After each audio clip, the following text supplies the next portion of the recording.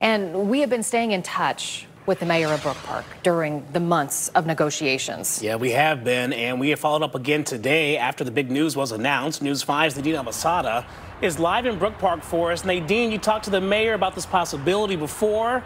How's he feeling now that it's public?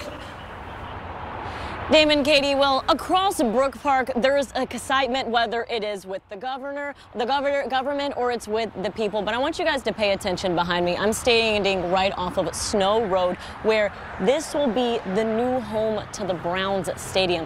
Lots of excitement. I mean, you're talking about a destination, but for the mayor, he knows there's a lot of work that needs to be done ahead.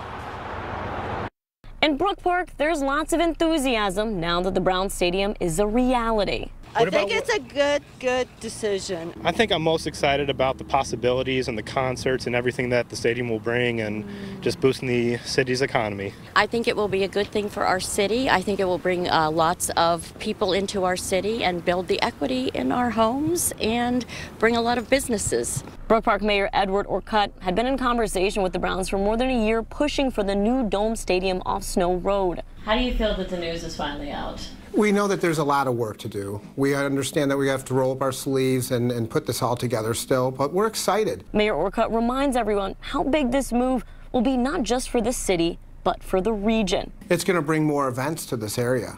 Some of the events will be larger. Obviously, our football games will be able to have high attendance, especially when it's cold outside. There's people that will have to work there. We're generating revenue by the people that come and visit the Stone Stadium. He's not alone in his excitement. City council members are ready to get to work, too. There are going to be some issues with traffic that we might have to address, but I think overall, the opportunity is worth doing the work, and that's something I've been excited about this entire time. I'm so happy they chose us. Like I said, if the numbers are right, obviously it'll be a go. We're happy. I know we've wanted it. Mayor Orcutt adds that no matter where they play, the team will always be the Cleveland Browns. They're not leaving. They're still the Cleveland Browns. They're not. And what I'd say is that we have to be open-minded. We have to look at, what is the impact for this region? Is it wrong to look into something new? I don't think so. I think you have to be adventurous and see what we can do to expand. And then also it gives us the opportunity to develop the lakefront.